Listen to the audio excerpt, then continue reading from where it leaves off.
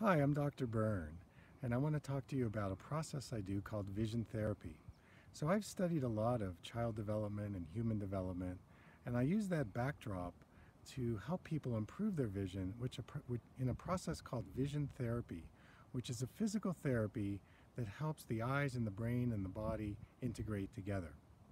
Most doctors separate the senses out, but in my case, what I like to do is I like to bring vision into the whole body, and the eyes actually can reflect our systemic and metabolic health.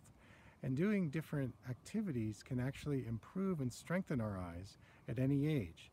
So even as we get older, we can actually improve our vision.